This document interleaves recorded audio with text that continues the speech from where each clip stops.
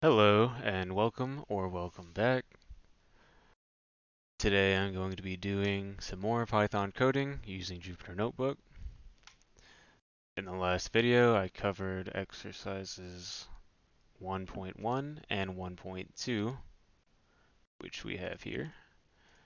And today I will be tackling problem 1.3. So we'll go ahead and start a new project. Let's go ahead and title this exercise 1.3. And in this project, we are going to be using another string of characters. What we are looking for this time will be the longest substring in which the letters all occur in alphabetical order. It was explained in the lecture video that this should include duplicate characters. So if there is an A followed by an A, those would be acceptable as they're technically still in order. So to begin, I would say we can start with the string that we are going to be looking at.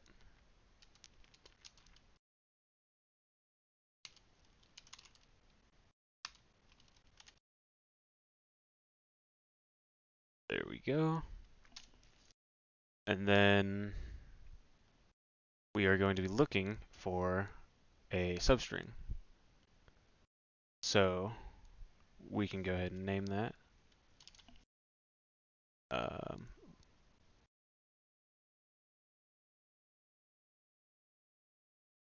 long sub, because we're going to need a long substring saved, and then we will need a more current one that we used as we iterate through this string. We have our file has changed.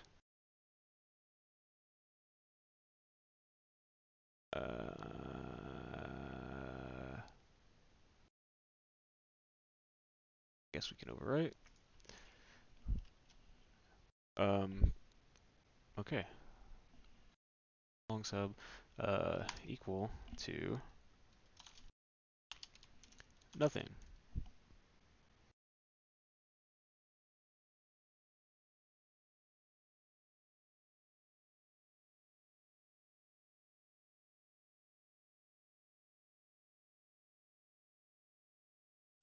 And then we can end it there.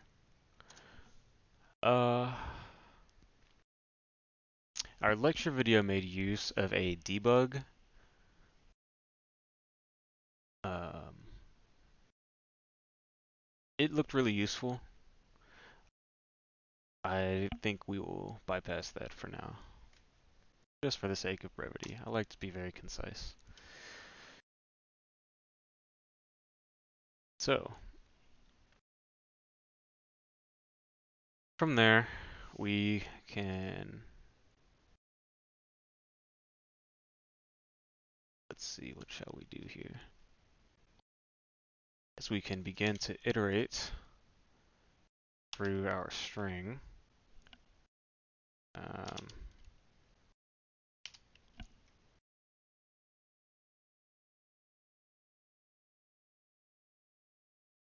there's our string.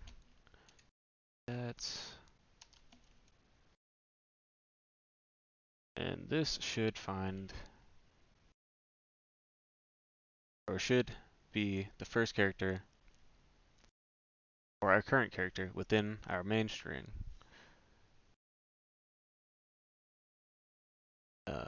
So then for each character, you're going to want to iterate through the rest of the string. So we'll do J. And we want to start at I. Go through.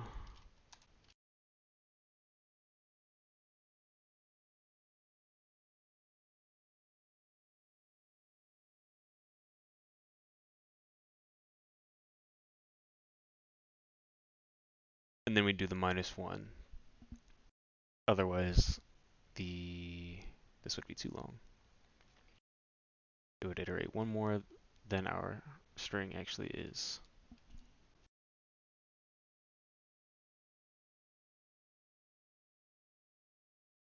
There we are.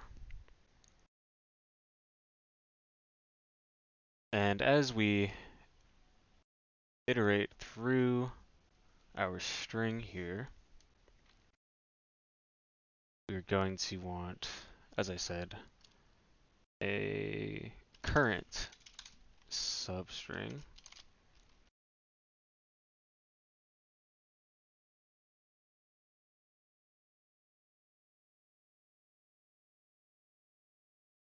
which will, so here, our current substring will consist of our index, first letter of this current substring.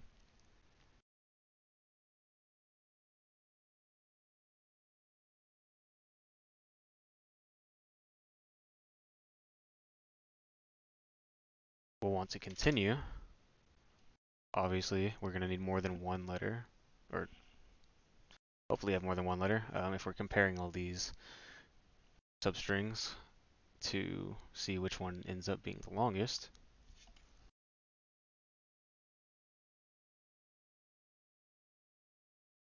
And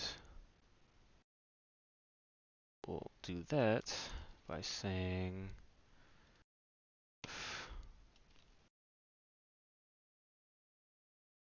j, if our second character, or I guess the next character as j iterates, is, there we go, we'll use this, less than or equal, since we said duplicates would be acceptable. This should cover that.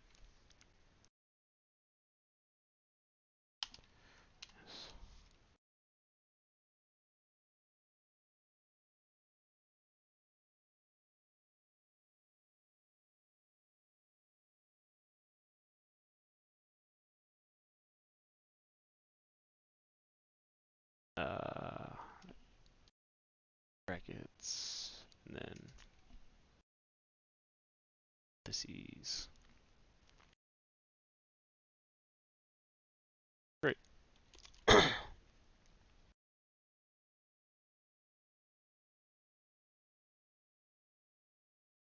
And if it is in alphabetical order, we're going to need to update our string again.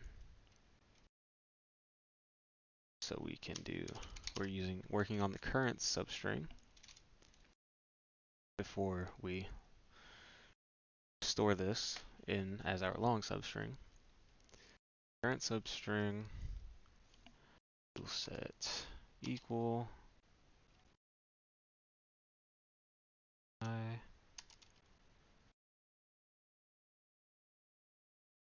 Our second j loop gets 2.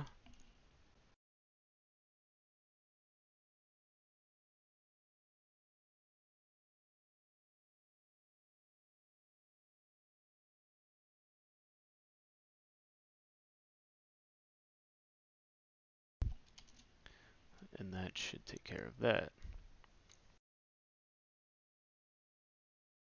Wonderful. So, like I said then, if this is our new longest substring, we will need to reflect that by updating our long substring. Otherwise, we'll just iterate over it and it wouldn't have been stored. So we will do that. If it is longer,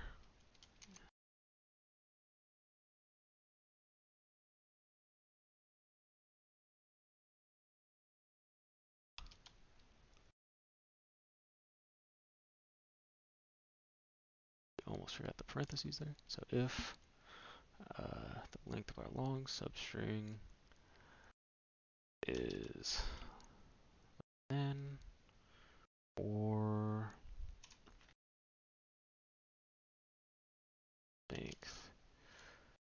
our current substring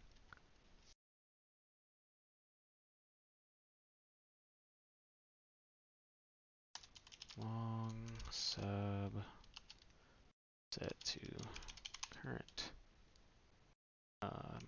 substring. That should update that.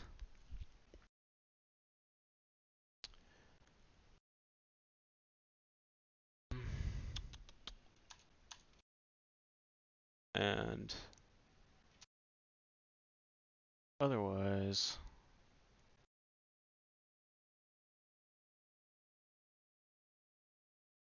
we can break. And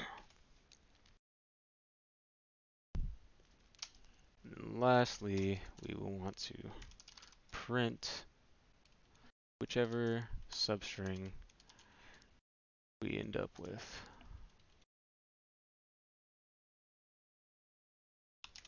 Long sub.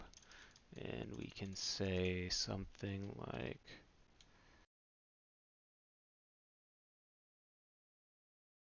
longest alpha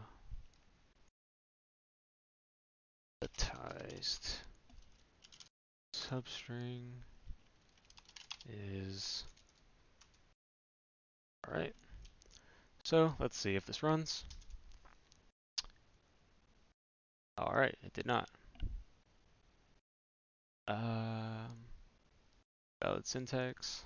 I thought it was this. Let's see if that helps at all. And 4.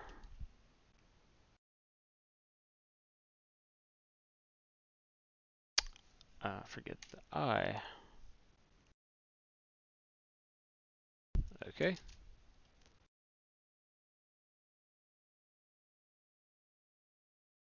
Or 6, 1, 2.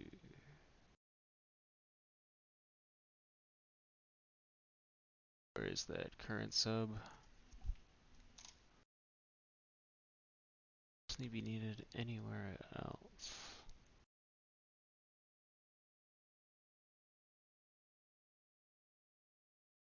Let's run it and see. +2.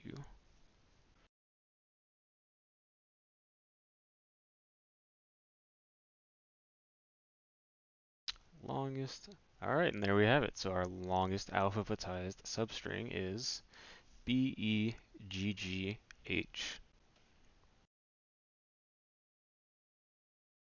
Now, I'm confident that this is the answer because of the video lecture that accompanied this exercise. But as I said, we were also shown this little debug flag,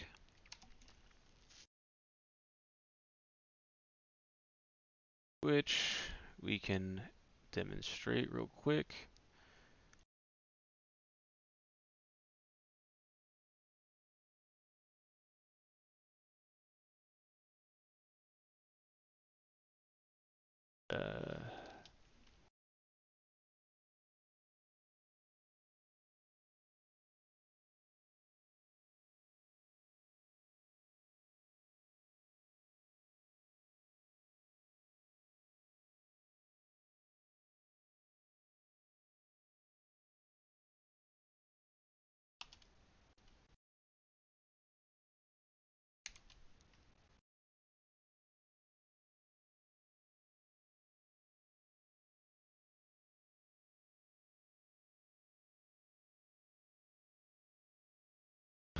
Show us what our current point is, starting with our I index.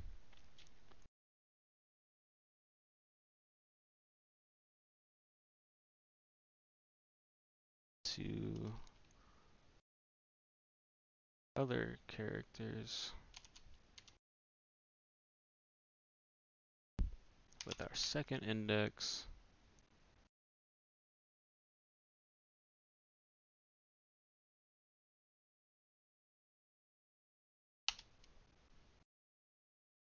as well as which iteration these are each on.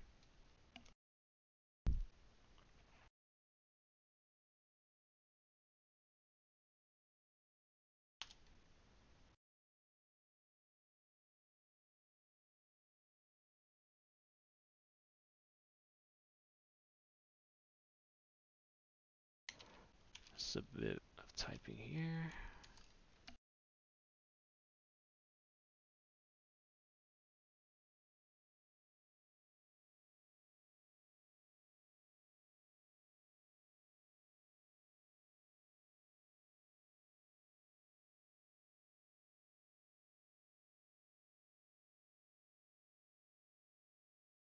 And else 0.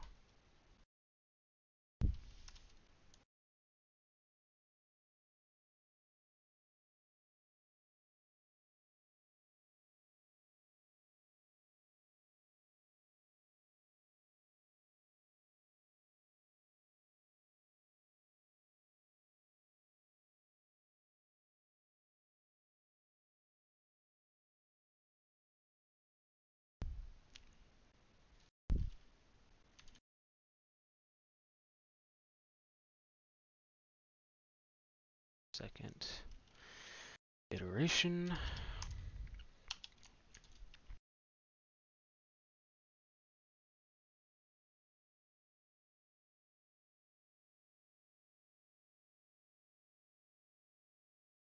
All right, so here we can see every step along the way to our long substring.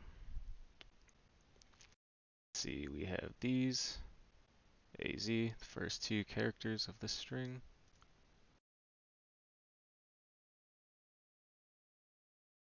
The first index is at A, second one at Z. So, second one hasn't begun yet, but the next character is Z, which is shown doing this first loop.